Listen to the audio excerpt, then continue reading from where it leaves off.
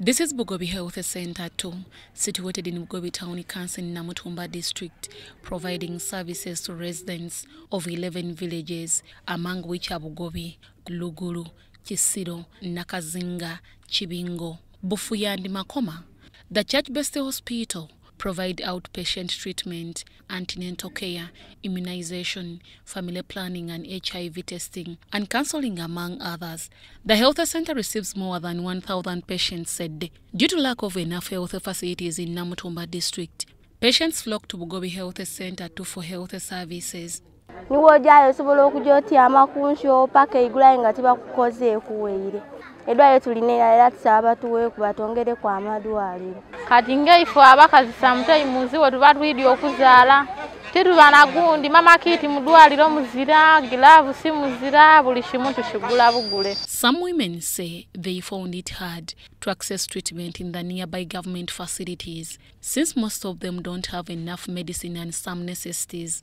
Kati bwe baleta ba baby ku immunization baba banji more than 50 baja mu 60 abalwala per night basobola okubamu abantu 10-15. The only facility which provide almost free services to the people, because we charge, but we charge little money. Health officials and leaders say due to the increasing numbers at the hospital, some women give birth in uncomfortable environment. We have many mothers, but the challenge we used to have one bed. That one bed can't serve like 4 mothers. You find that one is up and the rest down. So that has been the challenge. It's against this background that My Soul, dealers in solar energy equipment, provided the health facility with maternity beds, hospital beds, and 4 drip stands. Among others, they also renovated the hospital on a budget of 50 million shillings.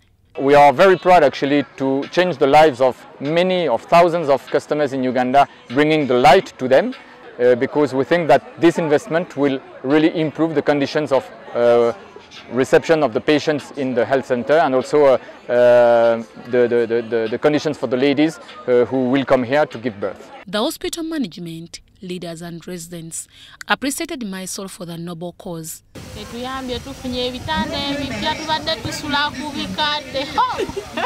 I really thank those people of My Soul because they helped us so much. Because our facility, it is old, but they helped us and it's looking well. At least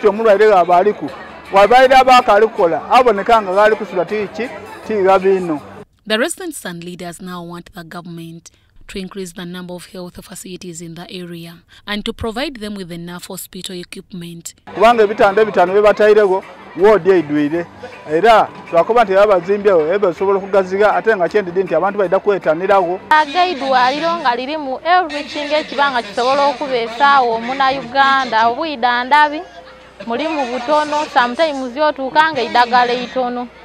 Deborah Namamonde, UBC News.